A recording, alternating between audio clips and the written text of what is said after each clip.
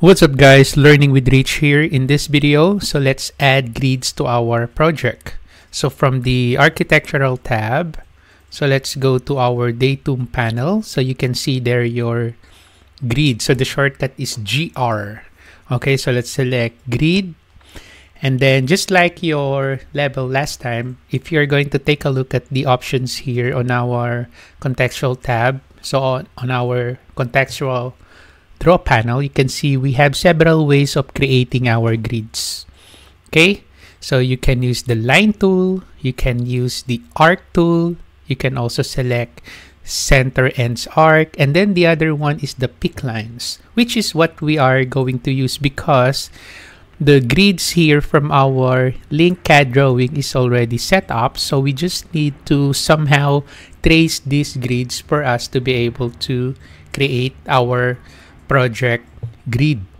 Okay, so to do that, so we'll be using pick lines. So let's click that, and then after that I'm going to select one.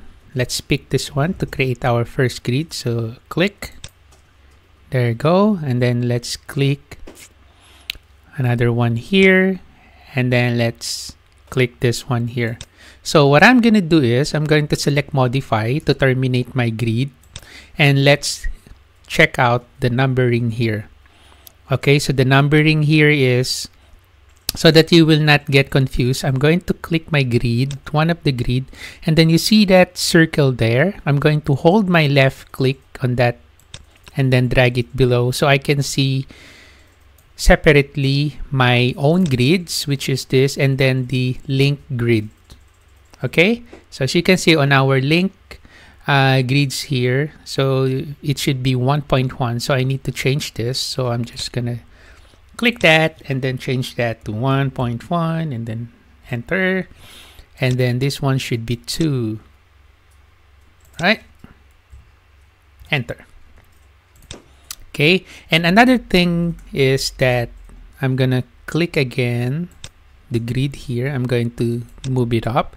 As you can see, my grid here, it doesn't have a bubble at the end. So what you can do is you can click the grid, and then you see that square there. So you can click that to show the bubble. Click, and you now have the bubble there. Click that. There you go.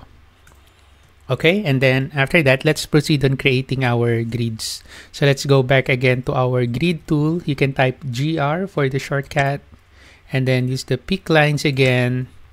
And then let's click now our grids here. So if you have several types of grid, you can click the drop down arrow here, and then you can select the other type of grids here. But in my case, I'll just use the default one.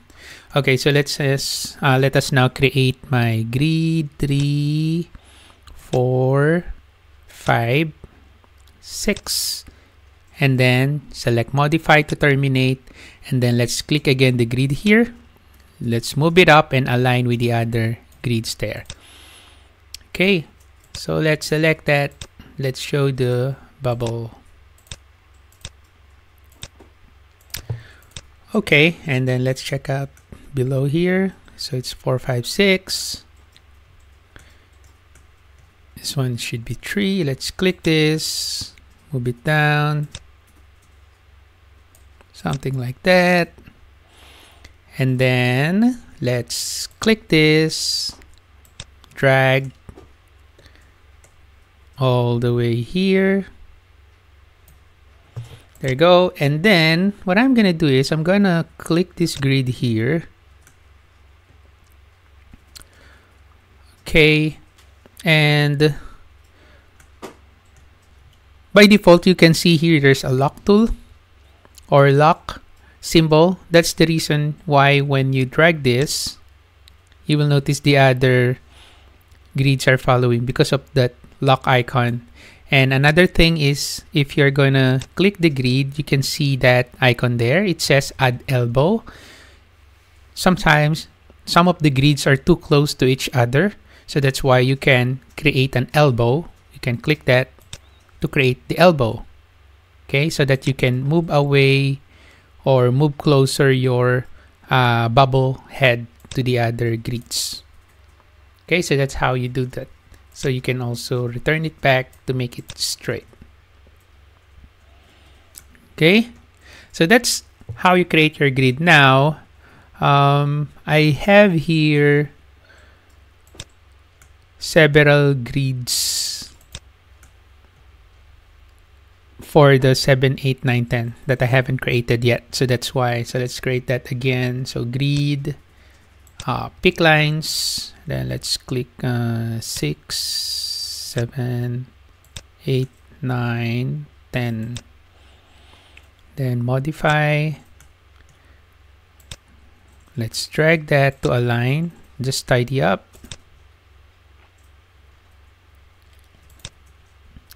Show the bubble. Show the bubble there. Then let's drag that above. Okay. Right. So that's for our vertical grids here. Now let's create also the horizontal grids. So same procedure. So let's select the grid here. Pick lines tool. So let's click the first grid here. That one. So it becomes 11. So I'm gonna terminate my grid tool and then change it first to letter A so that the naming of my grids will gonna be correct. So the other grids will gonna be following that naming. So let's create again the grids, pick lines. All right, so this should be B, C, D, E, F. Okay, so click this. Terminate again the grid. Let's change this to F1.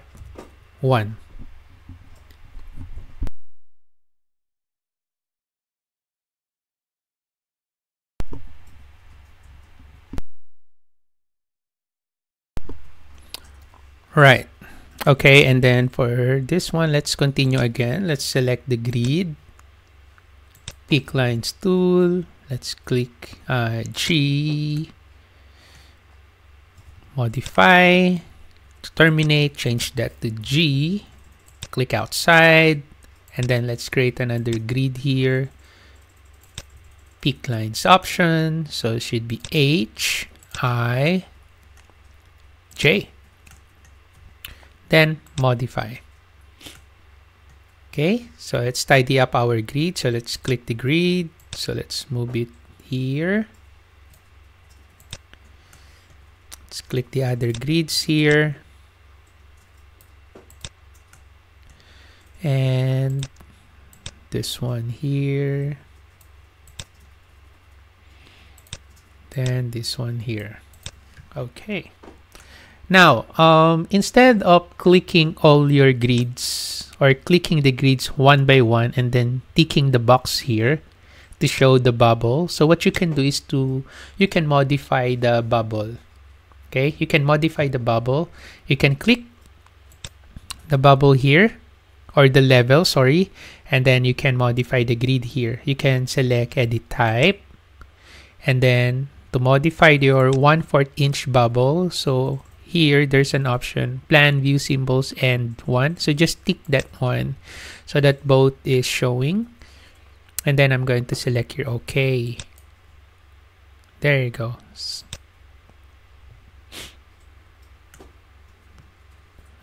Right, and then after that, the next thing that we are going to do is let us hide now the grids, if we can hide the grid of our link model. So what I'm going to do is I'm going to open this window that is called Visibility Graphics Override. So you click that one, or you can also type VV. Okay, VV is Victor Victor. Okay, you can type, that's the shortcut of Visibility Graphic Overrides. So your Visibility Graphic Overrides only affect your current view. So any changes that you made here on this window, it only affects your current view. So you have several tabs here. So you have model categories, which shows here the 3D model. And then you have the annotation categories, the 2D, the annotation, the tags, the section. And then you also have the analytical model categories. And then we also have the imported categories, which we can find here our link model the CAD drawing, this one, and then you also have the filters tab here.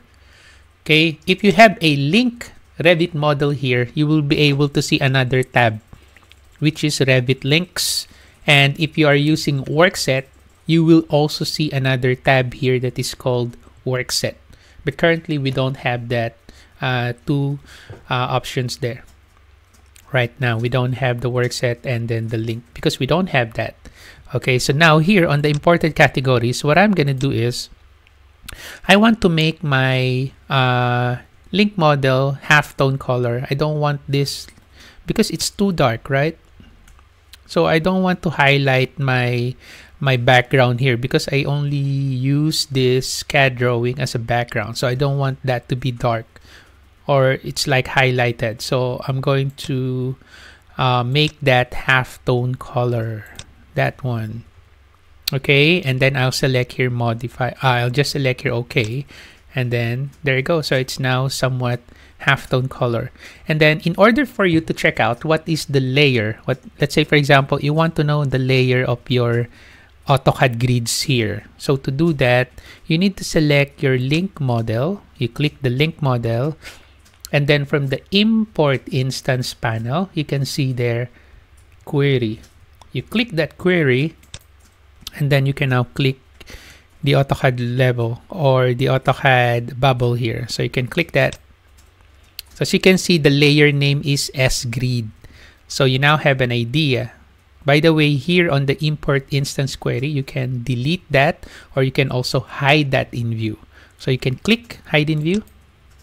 And as you can see, all the CAD grids are now hidden in this view. Okay, and then let's select here modify to deselect the object, and there you go. So let us now click one of the grids here and then move it down again so that it's not too high.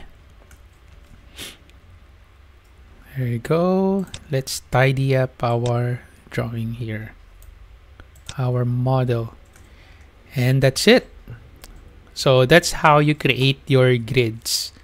Okay, so thank you for watching. Have a nice day.